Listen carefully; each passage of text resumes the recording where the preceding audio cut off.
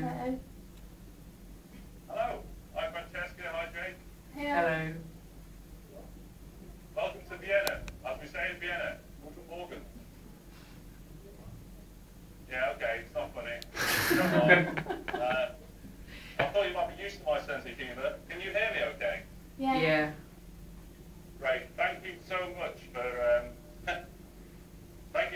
coming in a little bit early to school today. We really appreciate it. We've got lots of people in the audience here who are very pleased to see you. And this is the first time I've ever done this, and this is probably the first time you've ever done that. Is that right? Yeah.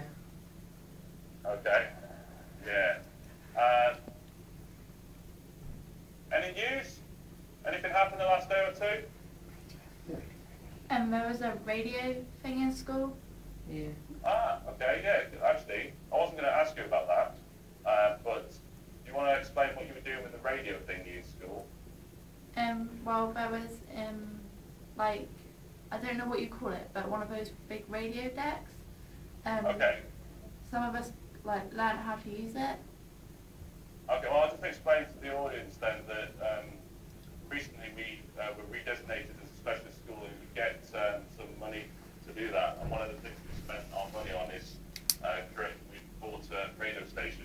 So it's a commercial radio station. It's all mobile and it can broadcast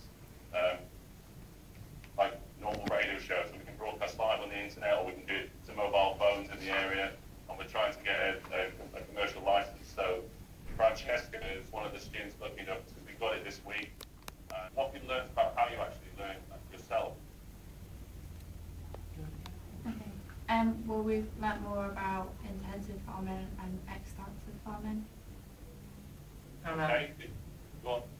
And I also learnt like how to use Movie Maker better, and that intensive farming isn't all bad.